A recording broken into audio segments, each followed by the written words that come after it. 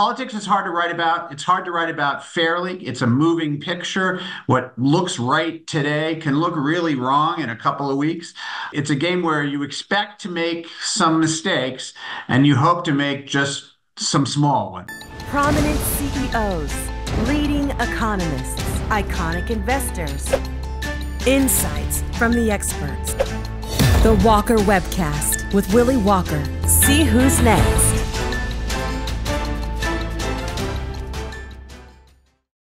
It is a real pleasure to have my old friend, Michael Duffy. Not that Michael's old, but we have known each other for a very long period of time. Join me on the Walker Webcast today. Let me do a quick intro of Michael, and then we're going to dive into a number of different things. Michael Duffy is the opinions editor-at-large of the Washington Post. Before joining the Post, he spent over 3 decades at Time magazine. He joined Time in 1985, where he covered the Pentagon, Congress, the White House, and served as Washington bureau chief and editorial director of Time Inc.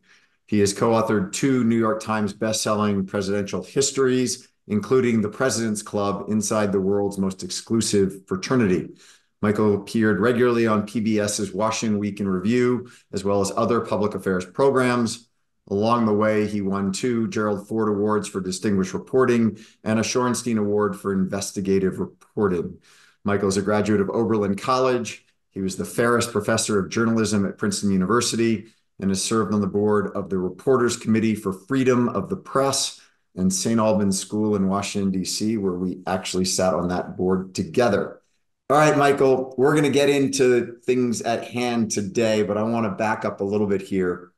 When you were at Time, you wrote 50 cover stories, I believe. Which one of those in your mind was the most consequential? Oh, I don't know. The consequences are really hard to measure, Willie. And thank you for having me. I think and when I was writing cover stories for Time, it was in an era where Time cover stories really had impact. You know, it was read by 4 or 5 million, maybe more people a year. It was kind of a different era, and the cover story really could make waves and change the weather. I remember things that probably most journalists would remember. I remember the mistakes, and I remember the oversteps, and the things that kind of stay with me aren't the ones that change things. They're more like the ones I'd like to have over. But I think if you're lucky, you get a couple in your life that really kind of move the ball or change how people think about something. And there were a couple of those I'm proud of. I'll say one thing. Politics is hard to write about. It's hard to write about fairly. It's a moving picture. What looks right today can look really wrong in a couple of weeks. And so it's a game where you expect to make some mistakes and you hope to make just some small ones. So that's how I kind of think about those years and those cover stories, which you can still find today.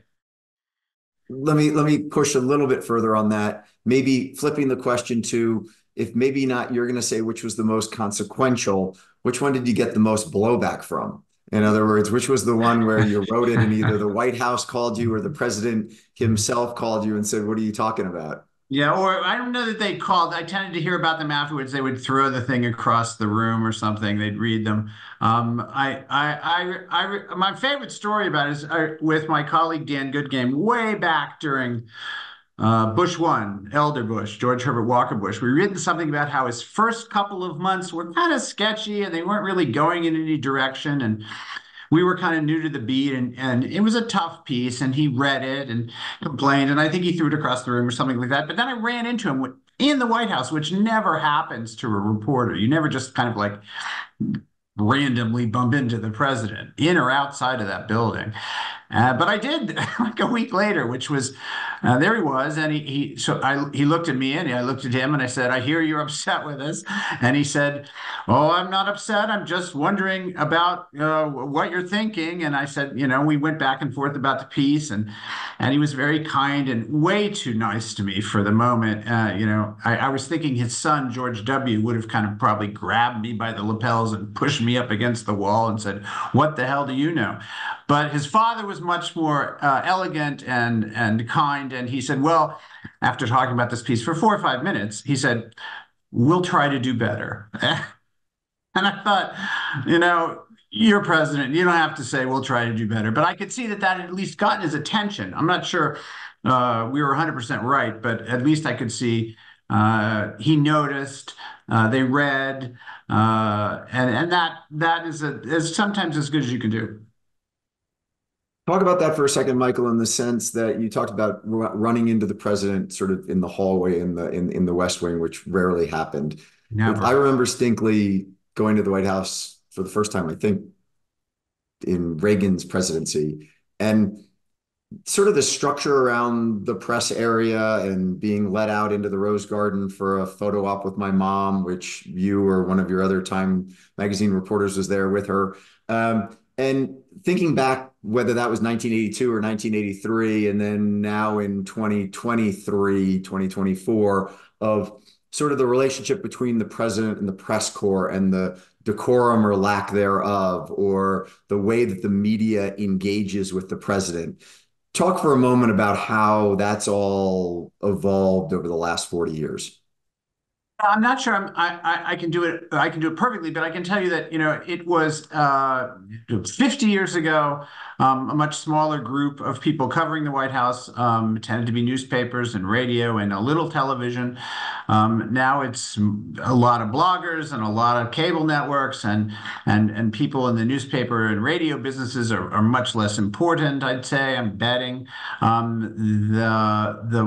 The each president, depending on who it is, has his or her own relationship with the media. It's very much personality driven. Some presidents want to, get to know them and even have them over socially. George Herbert Walker Bush was classic in this respect. Others keep them at arm's length. The staff is an interfering factor. They're positioned between where the press is allowed to sit and where most of the work in the West Wing gets done. But generally, you're kind of a caged animal. You sit in your very small, not particularly nice, cubicles, and you wait to be called. You wait until they are ready to say something or want to say something, and then everyone dashes madly. The best reporters are constantly on the phone, calling inside the West Wing and elsewhere in the executive branch and government, trying to find out what's going on. It's a tough line of work. It's not easy. It's hard to find things out. It's hard to confirm things to be sure you're right. I can't stress that enough. You can hear all kinds of things, but being absolutely certain that they're true is a really different picture. And most of the people who do this well work really, really hard, 100 hours a week, every day. It's not, there are people who go there and get the assignment and just kind of write it. But the best reporters are on the phone all day, every day.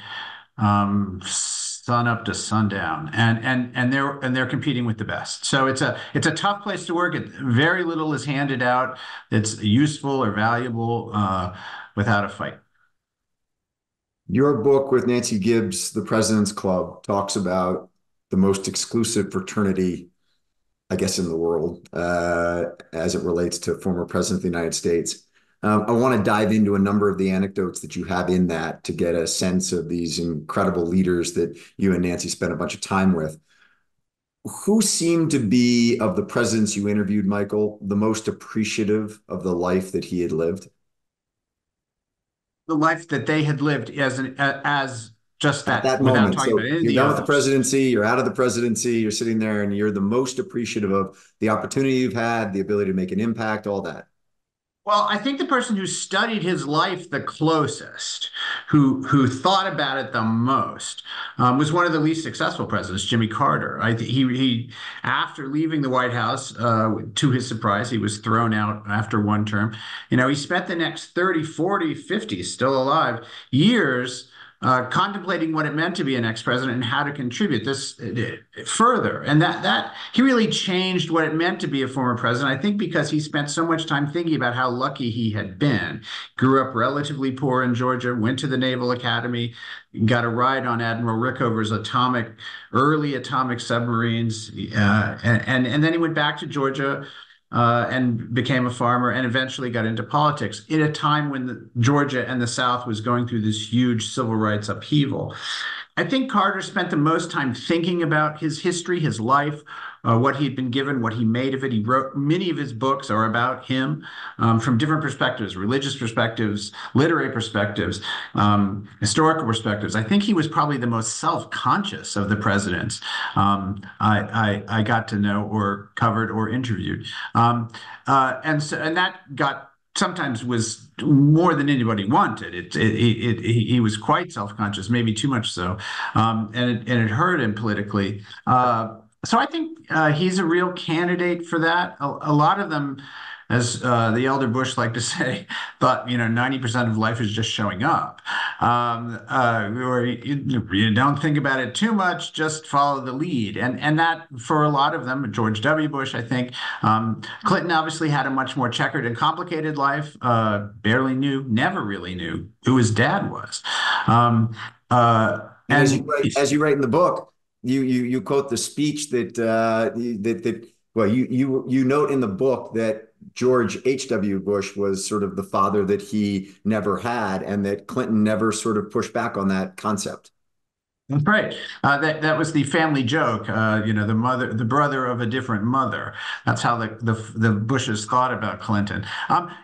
Richard Nixon had a very hard scrabble upbringing. I didn't spend a lot of time thinking about it, but it definitely affected how he operated as a politician, as an adult, and eventually it partly got him in trouble. And Gerald Ford's own family life was extremely complicated as a child. So they all come from different backgrounds, and I think some of them want to think about it, and some of them don't. Start a legacy. Start turning dreams into realities. A better world begins with you. Better communities start with us. You write that no club in America would have all of them, in the sense of how diverse a group of people and backgrounds and personality types it is, and that in and of itself is somewhat reflective of our country and how incredible it is, the types of leaders we have. Yes, when I would say a decade or so, the French elected a prime minister who, for the first time in a generation, had not gone to all the right schools and not come from the right families and not had the right jobs, and it was something of a crisis in Paris. And I can't remember the exact name of the French prime minister, unfortunately. And it got me to thinking, oh my God, we're so different. If you looked at the lineup of Nixon to Ford to Carter to Reagan to Bush and Clinton and Obama and Trump, and I've left one out in there somewhere. There is no unifying feature to any of it. It's just a reflection of just how wild, motley, and diverse this country is, and it's becoming more so, and I suspect so will our presidents.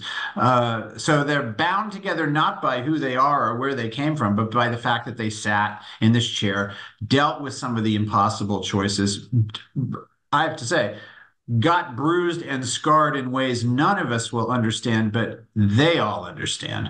And that's what has in the past, not recently, but in the past, bound them together in a sort of, common purpose to preserve the powers of the office. There are a couple in the book, you dive in on a couple relationships, Carter Ford and then into Bush 1 Clinton. Talk for a moment about Carter Ford and how two people who, well, Carter beat Ford, and so Ford had to deal with that as it relates to you beat me. How did the two of them come together to forge their relationship? And then we'll go to Bush 1 and Clinton, which is the odd couple seemingly of them all that really was one of the more deep relationships that you write about. One of the curiosities about these guys who've had this job is that they tend to get along better when they're from opposite parties. The guys, so far only guys, who do not get along are the ones who came up both as Republicans or both as Democrats. There's just too much competition. And this goes on until they die. I mean, it never really ends. There's always edginess between, say, a Clinton and a Carter, or a Bush. And now Obama Biden. Now Obama Biden. Here's Obama. Oh, yeah, that was always there. Obama Biden has always been edgy, and Nixon Reagan was edgy, and so there's a lot inside the party. They tend not to bond. They don't tend to be bros. But between parties, there's all this extraordinary chemistry where they kind of understand each other and they finally meet someone who they can, kind of talk to. This was true of Nixon and Clinton as well. Those two guys. I mean, it's just amazing how they got along. But in Ford and Carter's case, they ran against each other. Carter beat Ford, and they didn't talk for, I don't know, 5 or 6 years at all until Reagan sent them both to Sadat's funeral in '81. They spent like 19 hours together on Air Force One. They realized they had many of the same problems putting together their libraries, raising money for them, dealing with their spouses. They actually had a fair amount in common. And then they went on to do like 30 projects together, a lot of them in this country, a lot of them overseas. And it got to the point where Ford asked Carter to deliver his eulogy, which would have been unthinkable in 1976. Unthinkable. And Carter took that did that very proudly, and took it very personally. And it was just a sign that we are able to get along when we try. And the same with Clinton and Bush. Clinton, of course, beat Bush in '92. Again, another one-term president. And yet, those two, with a little help from Bush too, were sort of partnered and harnessed on all kinds of charitable work through the 1990s and 2000s, until Bush died in 1919. So I'm sorry, 2019. And so again, unlikely buddies, and they would visit each other, and they would call each other, and they would look out for each other. And Bush was constantly telling Clinton to go see doctors before Clinton needed to see doctors. And so there was a kind of, I want to say best friends, because that's overstated the case, but they were certainly partners in all kinds of efforts, both personal and broader. And I think that shocked everyone. So again, cross parties easier than inside the parties, which again is a model for us, Willie. It reminds me a little bit of John Adams and Thomas Jefferson, who, as you very well know, were great pen pals and ended up dying on the exact same day, July 4th. And just how their relationship, obviously in a very different era as it relates to communication, of having to send each other actual letters rather than an email or a text. But and I think it has to have to do with the fact that there's only, what is it? We're in 45, 46, however many, there are only less than 50 people have had this job. There's an unusually large number of them still alive, for as history goes. But someone who worked with four of them closely told me, you go through crap in that job that makes it almost impossible for anyone to understand what's required. And as he put it, you can't even talk to your spouse about most of this stuff. And the only people who really understand what it's like to sit in the chair are the people who have sat in the chair before you. And because they've been through it all, they've seen all the absurd, impossible trade-offs, the choices that even if you make the right one, you're going to get, half of it wrong. By the time most decisions, as CEOs know, by the time most decisions get to the top, the easy choices have long ago been made. And that's what these guys have to choose from. And they're usually often no winners. And they get blamed. And that stuff sticks, right? I mean, it's a little different to make a decision as president than it is in any. We're all leaders of something, even if it's just our own selves. But those decisions have vast impact, and they have to live with them for the rest of their lives. That the sense of the exclusivity of the club and the experiences does remind me. One of my mother's favorite pictures is on Clinton's last morning in the Oval Office before he went up for the inauguration of George W. Bush. And on the desk in the Oval Office is a letter that he wrote to George W. Bush. But in that letter, he put a copy of a letter that George W. Bush's dad had written to Clinton. And I thought about that, kind of how neat and exclusive is that a father wrote the letter to Clinton and then Clinton wrote a letter to the son, and the three of them in that. One of the things you raised, Michael, as it relates to George W. Bush and Bill Clinton is that they sort of came from they're sort of polar opposites of the baby boom generation. How is their relationship, even though it was W, as you mentioned previously, who sort of put HW and Clinton together when they went over and did the tsunami Was relief effort, which is what really right. started the relationship. But how have W and President George W. Bush and Bill Clinton gotten along subsequent to, this great relationship between H.W. Bush and Clinton? You're right. W gets credit for putting his father and Clinton together. I think Nancy and I interviewed Clinton and Bush together in Houston about, I would say, in 2016. I'm almost certain your mother was there to take those pictures. Um, and and and she did a fabulous job, of course. I got to say, working with Diana is, I wish I could do it over and over. The fascinating thing about that interview was W was pretty, we were asked at that time, Hillary was running again, was running for the nomination against Trump. Oh no, it was earlier than that. Hillary was in the running, and so was Jeb. But we were really asking Clinton questions about what it was like to have his wife now run. And W could see what we were doing in the interview. We're kind of drilling in on Clinton, saying, "What is this like? And does it make you feel comfortable? And what about this?" And my favorite part of the session was that Bush would then step in front of the questions that we had asked Clinton to sort of answer them, saying, "I got this. I'll take this one off your hands. I'll protect you here." He was literally interposing himself in front of Clinton because Clinton there was no way to answer some of the questions without upsetting someone. And which reminded me of what Clinton had done for his father 5 years earlier when they were working on stuff. So it was quite sweet, again, across parties, to have W, who hasn't been real public, who stayed out of the limelight, who's really made an attempt to just step away from any kind of public uh, uh, position or even profile, to in that session step in and say, "I know what you're doing. Here's the answer." Drove me crazy. It was great. So, when you and Nancy back in 2012 were talking about the book, there was a speech that you both gave where both of you talked about the character that we elect as president and talking about how important, our most important decision as citizens is to go vote. And at that time, the two of you were focused on Mitt Romney and Barack Obama, two wildly accomplished, relatively young, established leaders. And I sit there and think about where we are today, and it reminds me of the Talking Heads song, "How Did We Get Here?" Um, It's the question everyone in America is asking.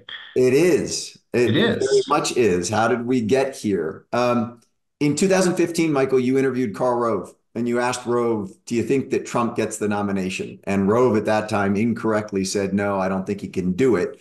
But he did, in that interview with you, put forth the broad, if you will, landscape of why Trump could win. Yeah. Talk about that for a moment, because Rove was wrong on the specifics, but right on the generalities. Right. I mean, I think Rove sensed earlier than most that America was about to enter a fairly, well, I think he even said we're heading into a populist era where the extremes of both parties are going to be more powerful than they have for the last 50 or 60 years. He cited first, I remember, how the left was gaining strength inside the Democratic Party, and with more subtlety talked about how in the Republican Party, elements which had not been at the forefront were becoming more predominant, particularly with respect to immigration and crime. And I also think economics. He sensed early that the previous couple of presidents, I guess he'd probably include Bush in this, although I don't know, had let the working class fester without the economic supports that it had been promised by the government in the wake of NAFTA and globalization and the rise of China. Karl talked about all of that and how it could have I think he said deeply disruptive or something like that. He was careful, impact on our politics. And Rove, being a Republican, particularly with W, particularly coming from Texas, understood, I think, better than most, how big that potential force on Republican politics could be, and how it could spread to the Democratic Party, which it more than has. So. He was reluctant. There was a lot of, was and is a lot of opposition inside that kind of Bush world to Trump. It's not discussed much, but it's there. And I think he was worried about it, but he could see the bigger forces that were, I think, poised to, I would say, emerge, but you could say explode. Yeah, it's interesting that you talk about Rove's view of things because I mean, how quickly our politics have evolved. One of the things that is quite, I find, shocking is that in 2000, Rove and George W. Bush decided to focus on West Virginia, and up until 2000, no Republican. First term Republican had won the state of West Virginia. Incumbents had won it, but nobody had, Republican, first time Republican. It was a solid blue state. And Rove and Bush won it in 2000, which was a key factor in making it so that Florida was the true swing state, if you will. And you think about today, West Virginia being not solidly red, blood red, and how that promise to middle class America has been squandered and lost by the Democratic Party and picked up by this more populist Republican Party. I don't think Obama really has gotten the discredit he deserves for not paying more attention to that, paying more attention to Democratic politics. As a president, you can usually rely on an incumbent president or a sitting president to nurture and take care of grassroots and statewide, state and local politics inside his party. Obama didn't. There was not a lot of sign that he cared about it. And I don't think he's really gotten the criticism that he probably deserves for it. But the roots of that discontent and that populism goes back to, really goes back to NAFTA, which was started by Bush one and put in place by Clinton. I mean, it was a 30-year trend. And, even now, I think the Clinton people were wrestling as Clinton approaches the end of his life, how they're going to explain the impact NAFTA and granting most favored nation status to China will have on his legacy, because they really were devastating to core Democratic constituents, and the Republicans moved in on them and now have a huge advantage with white working class non-college voters. So I want to your comment on China reminds me a little bit of the speech that the president of Argentina gave at the World Economic Forum. And you interviewed Klaus Schwab a couple of years ago talking about what the major issues were. And he correctly identified machine learning and artificial intelligence as a big issue, climate is a big issue, and then the rising China. And I found the speech by the president of Argentina, who is completely reorienting Argentina, saying, we shouldn't be friends with China. We shouldn't be friends with communist and socialist states. We should be friends with Israel and the UK and the United States of America, democracies that represent capitalist society and ideas and growth and freedom. And it's such a significant shift. And to anyone who's listening today who hasn't listened and watched his speech, I would strongly recommend it. Whether he can survive in Argentina, I think, is a big question. But boy, oh boy, hearing him to some degree articulate a worldview that has been very different from what's been sort of espoused for the last 20 years. I mean, I was very surprised by that speech at the World Economic Forum. And sort of, if you think about that meeting, Michael, and your interview with Klaus Schwab as it relates to the real issues that are coming up, I thought that might be a marking point of some type of long-term change as it relates to developing nations looking to democracies once again, rather than to dictatorships and socialist countries. Am I being too hopeful?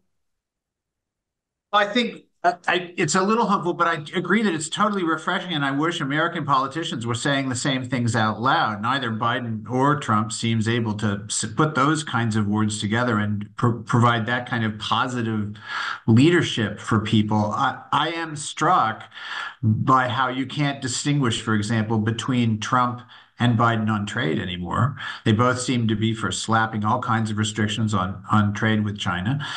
This is, again, 20 years after both parties were totally for free trade with China. Now both parties are totally against free trade with China. So you can hear or see the parties scrambling to catch up with where voters have been for, as you noted, 15 or 20 years. They don't quite know how to do it. There are positive um, uh, ways to show and take leadership here, but what we hear from the two candidates is here's what we shouldn't do, not really what we should. So I am on that score quite disappointed. I'm not saying you're over optimistic, but I think I'd mark you down as optimistic. So But back I to think the it's better to be optimistic, Willie. Don't I mean I think you got to be right. It's just it's more of a struggle than it used to be. Yeah, but sticking with the World Economic Forum for a moment, because you may have seen Jamie Dimon's comments at the World Economic Forum on CNBC, where he said, you can give Trump a lot of flack for this and that, but if you think about where he was on China, where he was on the economy, where he was on border security, he has those big issues taken care of. And listening to Jamie say that, I sat there and said, hey, guess what? Directionally, on some of these big issues that seem to be top of mind and people want solutions on them, Trump clearly seem to be focused on them and doing things against them, whereas the Biden administration has struggled to make a case as it relates to their economic success, their success against China, and clearly on border security. And then, Michael, as I was getting ready for this, I went back and read your interview with Bob Woodward after he had written his book, Fear, Trump in the White House. And I had forgotten sort of what's in that book. And so let me go to you for a moment, because one of the things that I think is important for everyone to think about, and this is kind of removing the politics of it and going to just the practical research that Bob Woodward did. I mean, here's one of the great, you've won awards for all of your research and investigative reporting. Bob Woodward is known as the investigative reporter all the way back to Watergate to today. You can discount half of what he writes in the book, and you're still going to come up with firsthand accounts of what it was like to be in the Trump White House. Let me go to you and just go through a little bit, because you sit in his kitchen in Washington and have him tell you face to face some of these encounters that make my eyes spin in reading what you wrote about. I mean, that book was astonishing because he had such unparalleled access to Trump, and he had him on tape, and he released the tapes of Trump talking about it, which was really a completely different experience, even if you're a Woodward fan, to hear the voice, to hear the conversation, to hear the back and forth between the best reporter of his generation, maybe of several generations, and a president who was very, I think,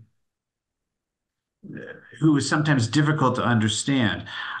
There's no question that Trump has capitalized on the public anxiety about the economy, about immigration, and about crime. And Biden as president, while he has made moves in all those, has gotten almost no credit or not been able to convince the public that he's made a difference on any of them, right or wrong. So it's always easier to be running against than to be sitting in power. And I think the polls reflect that. What I remember most about the Woodward back and forth with Trump was about COVID and Trump's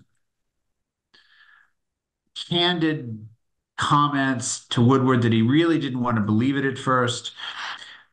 He wasn't sure if it was a Chinese thing, but that didn't matter. He just wanted it kind of to go away.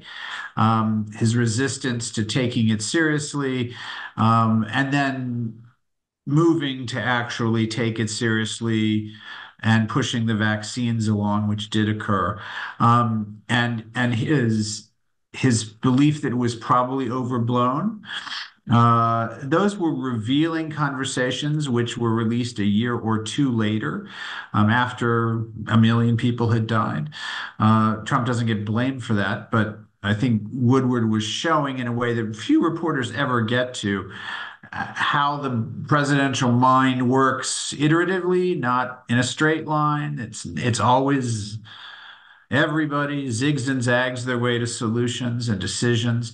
But Trump's, I'm not sure I can even do them justice, but Trump's, you felt at that point like you were doing a biopsy of someone or a vivisection. You were inside Trump's brain for hours on end, and it's worth going back and listening to those tapes because, especially now that he's running again, to remind yourself how his brain works. It's Yeah, quite something. We won't get that again. That will never happen again, Willie. No president, former president, or future president is ever going to open himself up to a taped conversation like that again. so in Woodward's book, he also says that the president,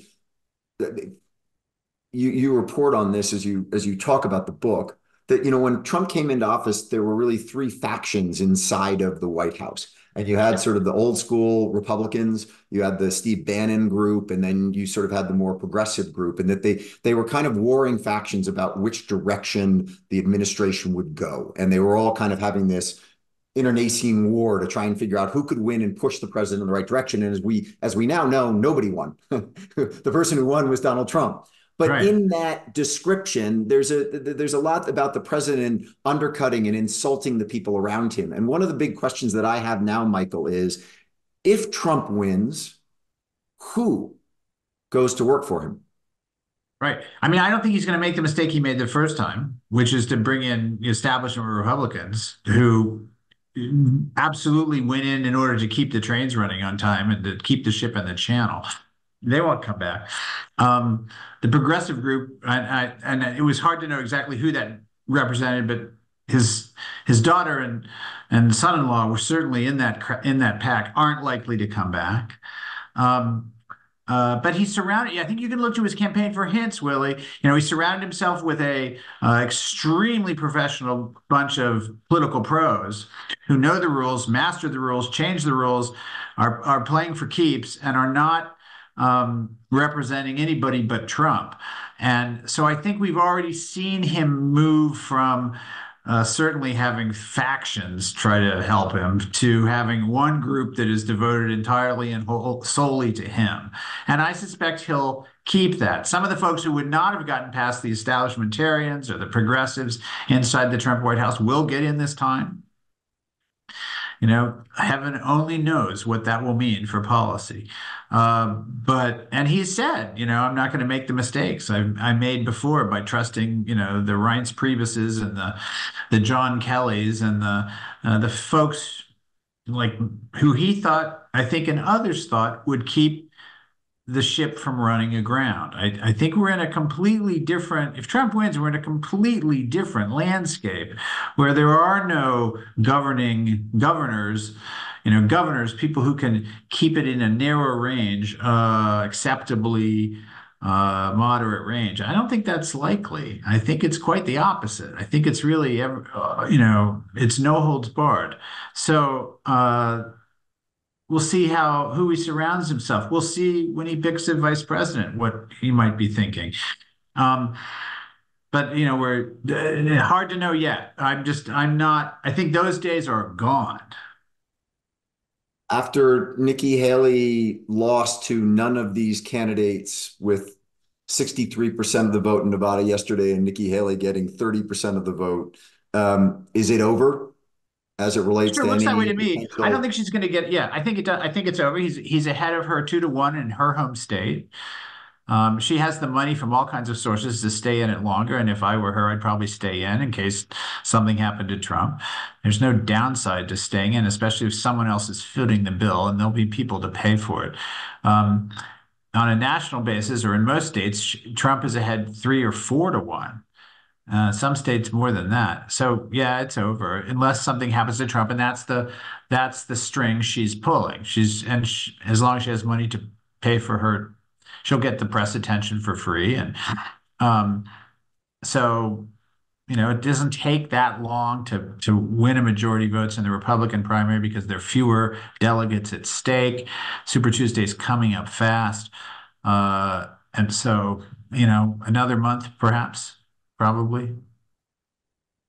And for a moment, turning to Biden and that nominating process. I mean, we've got a couple independents out there that everyone says is going to hurt Biden and help Trump.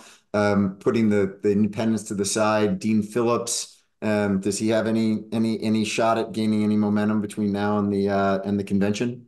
I think that race is over too. Though I would pay close attention to the Michigan primary later this month. I think it's the 20, it's a few days after South Carolina. I think it's the 22nd, 7th, but I'm not sure. It's important because, you know, in 2016, Trump beat Clinton basically by winning three states, Pennsylvania, Wisconsin, and Michigan.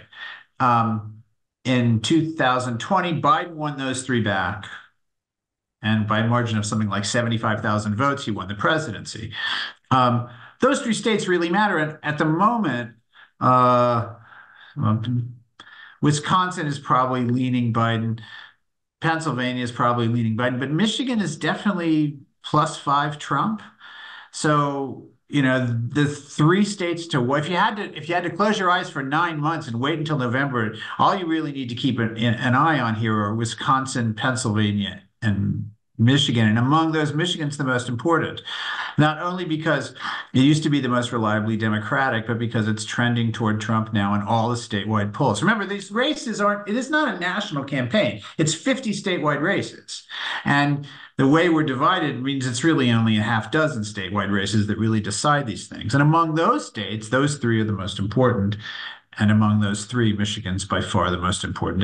And that's made more complicated this year by what's going on in Israel and Gaza, because Michigan has the highest percentage of Muslim American voters in the country, and they are restive and not pleased with Biden. So he has a real problem in Michigan, Biden. You know, and the Michigan primary, which is kind of the dress rehearsal, is later this month on the 27th.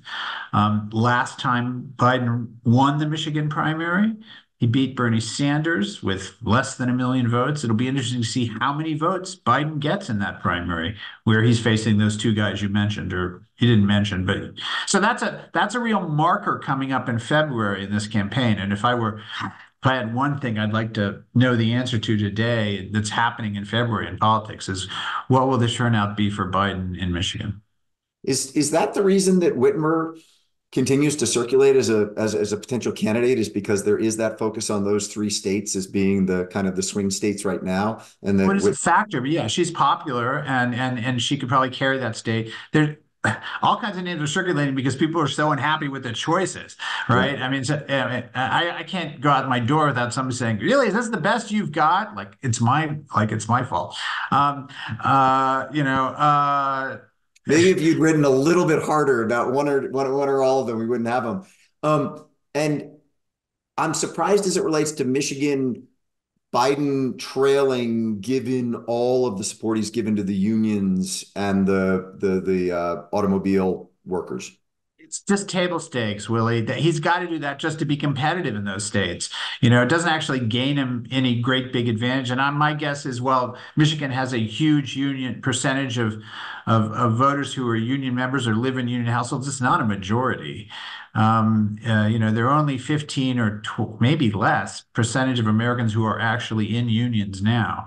Unions are very popular. Being in a union, not very popular. Key distinction. They're popular as ideas, as something you ask people if they support unions, they say absolutely. It's like 4 to 1. If you ask people if they want to be in a union, it's like 1 to 4. So and Michigan probably isn't as unionized as it was last week. So I think you can overstate that. The thing you hinted at, though, that is interesting is whether it's Jared Polis in Colorado or Gavin Newsom in California, or Whitmer in Michigan, Shapiro in Pennsylvania. The Democrats have a huge and extremely competent next class of people coming up behind the 81-year-old. Their governors, they're all up for most of them in the next cycle. They're all going to be raising money. Everyone's already watching them, whatever happens in this election. You know, the farm team is on the D side at the moment, but none of them are big enough or strong enough to actually shove Biden aside. So I think the polling is that 70% of Americans are disappointed that we have Trump and Biden at the top of the two tickets. I I'm think that's surprised it's not higher. yeah, it's some around there. There are 30% who are really, really excited. But that then leads to this sort of parlor game, parlor conversation of, well, what could happen between now and November to shake this up? Is there any, I mean, the one 2 weeks ago was that Biden says, I'm gonna step down and give all of my electoral votes to Michelle Obama. I had a Can I bet someone that that's not going to happen? I mean, I'd love to get a little of that action. That'd be great. Yeah. Oh, yeah. We're now in the far-fetched scenario part of Right. the conversation. Okay, good. Keep But going. the issue with it is that that's where everyone is right now. So in other words, you're basically saying, forget about the far-fetched scenarios. You shouldn't spend any time on it because at the end of the day, it's going to be Trump v. Biden unless Biden has a health issue or Trump is convicted. Is that a We fair statement? basically have a race between a man who's 81 and another man who has 81 criminal counts against him. Right. So Right. it's not exactly, both parties have endless, detailed rules, policies, and procedures for dealing with the far-fetched scenarios if, say, one of these guys has to step away before the convention, if one of them has to step away during the convention, if something has to be done to the tickets after the convention. They have all these rules, all these procedures, it's all written down, and there are 4 or 5, maybe 6 experts on it in the country who can tell you what they are, maybe fewer. What we don't have is any experience with it. Neither party has had to make a change since 1972 when George McGovern decided to shove Tom Eagleton off the ticket and replace him with Sergeant Shriver. And that was in a time, Willie, when the public trusted the establishment, trusted the elites, trusted the elders in the party to do the right thing and make the kind of decisions that were in the best interest of the country. There's nobody in either party who thinks that the party elders, whether it's the Republican Central Committee or the superdelegates on the Democrats, have any standing to make any decisions anymore. So even if the far-fetched scenario takes place, and even if those policies and protocols and practices have to be invoked, it's not at all clear to me that either party would accept what the powers that be inside of them decide. It's just a really much more hostile anti-establishment era, as you know, and I think it's anybody's guess what might happen. All of that makes me think we're not going down that road. So I'm sorry to say. it's Trump v. Biden I, November 2024, and we'll see where it all ends up. Yeah, if I thought that was going to change, I'd have probably said something earlier. I really do think we're stuck here. I think that's what is making people so frustrated and have them pull out their hair if they have hair. And I also think that the mood is such that it will be really difficult to bring about an alternative ticket for either party. By the way, changing the ticket after, say, March isn't something either party wants to do. It's like no one goes out and wants to have a skiing accident. That's not something people get up in the morning and want to do. And these parties don't want to shift. They don't want to change. The power structure and the financial donor base is locked in on these two guys. And if anything, both sides think they have their best candidates, right? The voters don't think that, but the parties think, oh, these are our best candidates. I know. Now there your face tells me that you actually heard that, right? Yeah, no, no, I mean, they think they've got their best guys. They're the best. Let the best pitcher pitch, yeah. right? Makes me think back on one thing as it relates to the best ticket and best team and making changes. There's been plenty, obviously, of criticism about Kamala Harris as vice president, and lots of people saying, if people had more confidence in the vice president, they'd sit there and maybe give Biden a little bit more of a hall pass for his 81 years old, and that they'd sit there and have some confidence there. I'm just curious, did George H.W. Bush try to get rid of Dan Quayle in the 92 election? Question. Every president has at some point contemplating dumping his veep. Almost every one. Nixon dumped Agnew. There was the Bush thought about losing Quayle, and they actually had a lunch to discuss it at one point. I don't think Obama really, he would never have abandoned Biden, but I don't think there was a whole lot of love between those two guys. W, there was a moment there where W thought Cheney was just becoming ridiculous, crazy. And I don't even think he was up for reelection when it happened. I just that all these guys get sick of their running mates and think about it, but again, the price is really high, and I think that's fair. That's where you get into this piece of politics that people don't write about very much, just the human frailty piece of politics. We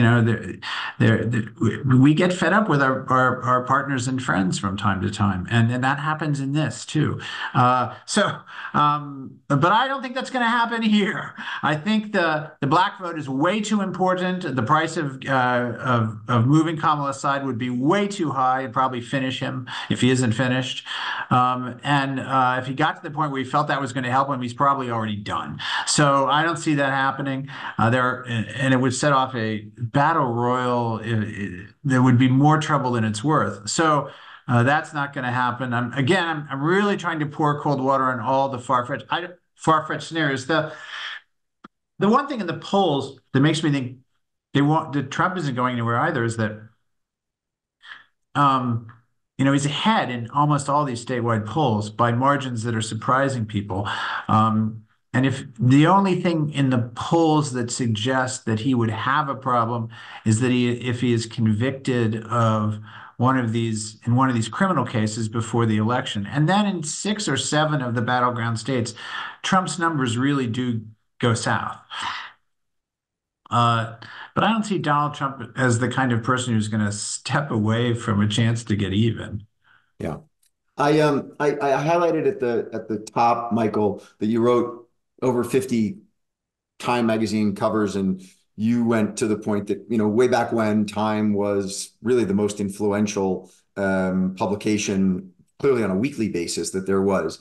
You're now at the Washington Post, and I'm just curious your thinking as it relates to consolidation of particularly print media and more kind of to the point ownership by these billionaires. So Bezos at the Post and Musk at X and Murdoch at News Corp / Washington, the Wall Street Journal.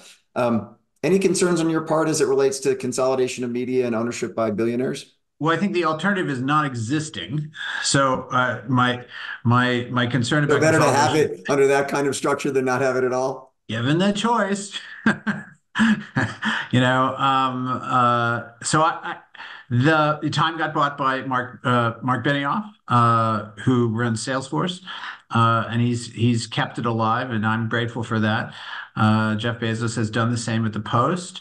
And I'm sure a similar situation exists at the LA Times. That hasn't prevented any of these organizations from having to keep an eye on their P&Ls and watch their bottom lines and make reductions as in order to keep the things profitable or as close to profitable as the owners will permit. This is still a very, the economics of this line of work is not any better than it was a decade ago. It's a tough business. It's gotten a lot tougher, and everybody is more mindful of that now than they were certainly when I left Time 8 or 9 years ago. Are they mindful enough? I'm guessing not. So I think all these titles have a challenge. To kind of answer your question, I don't think any of them are thinking about print as the goal anymore. I think that those are increasingly vestigial operations that are maintained for certain readers who pay at certain price points. But the future and 99% of the energy at all these places is web-based and digitally based and involves all kinds of experimentation that would have been unthinkable before, that I think a lot of these owners have given people not just permission, but demanded that they engage in. So a lot of that dynamism is good, but no one, I don't see anyone who really has a, perfect solution to this. I live in a very small town in Montana.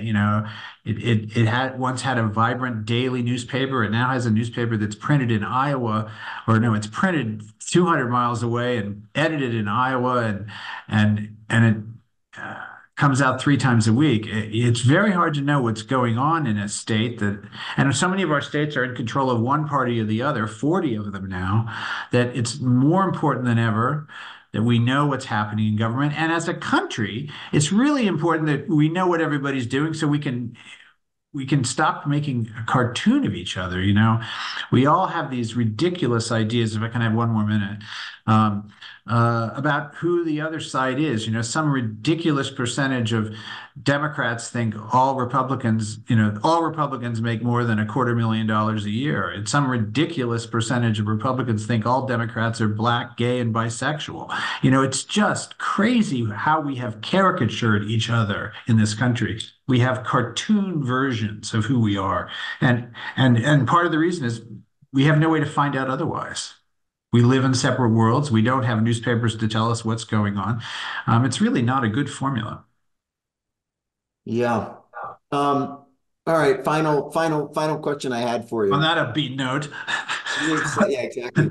You sat down with, world leaders, the most influential people on earth, many times throughout your career.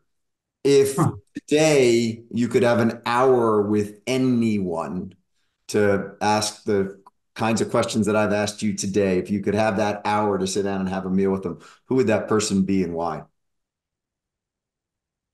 Well, it'd be fun to get W and Obama in the room together. I've never done that, particularly on this economic stuff about voters and what's become of the middle class in the last 40 years. W takes over in 2000. Obama takes over in 2008. That 16 years was followed by Trump. Looking back, we can all see that was a time when we all kind of lost sight of the ball here. And it would be great to have them talk about that, to hear them candidly speak about what they would do maybe differently, what they didn't pay enough attention to, what got away from them. Clinton's begun to do that a little bit. This really, that period, those two guys really, Obama and Bush, would be great to have together. I know just who to photograph it, and I think that'd be fun and interesting. And it hasn't happened, and I'm not sure it ever will. But I think that would be kind of a little bit of we'd be able to pick a lock there a little bit. It'd be like a skeleton key to an era that clearly changed us, and we're only now beginning to understand how much it did. On that, what's the one question you'd like to ask, but you probably wouldn't ask? In other words, I think what would the two of you have done individually to prevent the rise of Trump and a kind of politics that is poses real risks to the democracy? Mm.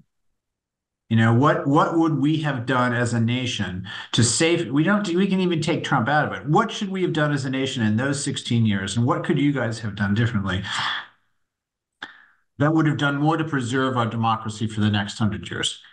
That would be the question. I bet they've thought of it. As someone who's a fan of traditional Republicans, I go back to 2012 and think about how the course of history would have changed if Mitt Romney had beaten Obama in 2012. But anyway, that's all. Counterfactual. Yeah, exactly. You got it. Michael, always great to see you. Stay warm up there in Montana. And thanks for taking the time. I really appreciate it. Best to you, Willie. Thanks for having me. Take care. Bye-bye. Bye.